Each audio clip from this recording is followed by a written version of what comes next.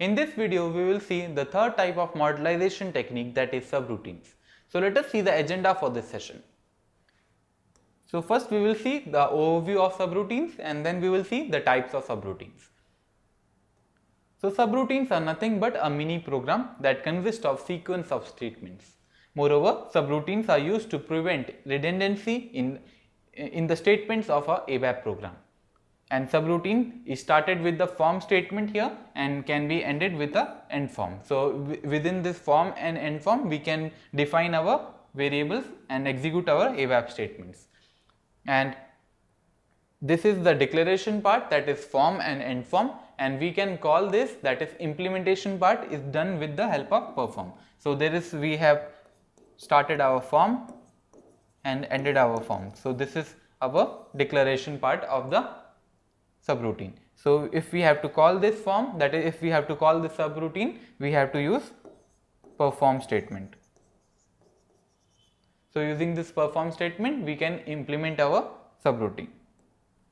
So let us see the types of subroutine. There are two types, that is local subroutine and global subroutine. So if the subroutine definition, that is declaration, and implementation are available in the same program, that means it is a local subroutine.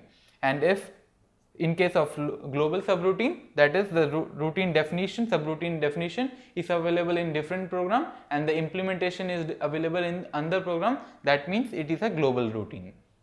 Now we will see how to pass values from declaration part to the implementation part. So as discussed, subroutines is also on the way of modelization. So subroutine is just a simple mini program that consists of sequence of statements. So as we did in the case of include or maybe function modules, here also we have to declare subroutines, and we can declare subroutines either in the same program or in the different program. If we are using in the same program, then it is local subroutine, and if we are using in this different program, then it would become a global subroutine. So here I will just show you an example, and there are three ways that we can use, that is pass by value, pass by reference, and one more is there, that is pass by value and return. So I will be showing you each and every steps for all these three. First I will show you for pass by reference how we are passing the value using reference, that is both actual and the final parameters would be same. So here we go. So this is the program that we have made. So here I have declared a report Z subroutine, and then there is data A which is of the type I, that is integer. We have declared it as A equals to 10. So here we are just writing before calling the subroutine value of A is A.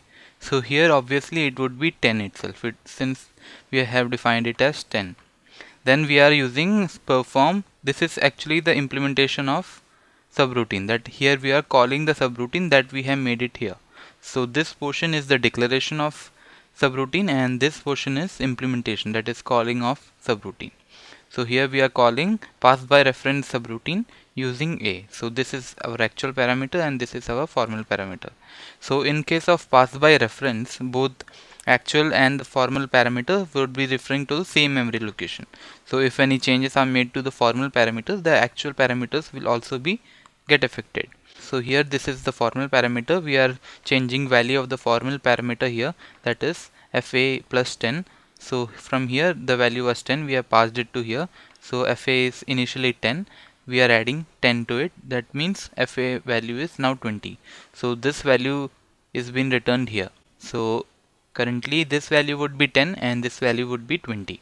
So this was passed by reference. So both the actual and formal parameters are referring to same memory location, and the both FA and A would be get affected if FA's value is changed. So if I just run it, it would be 10 and 20. So fine, this was an example by pass by reference. Now we have pass by value. So in pass by value, we are referring both the actual and formal parameters are referring to the separate memory locations. Therefore, and moreover, this if we are changing anything to the formal parameter, it won't get affected to the actual parameter. So here A is our actual and FA is our formal parameter. Moreover, if we are declaring as formal parameter, we have to make use of value and with the bracket.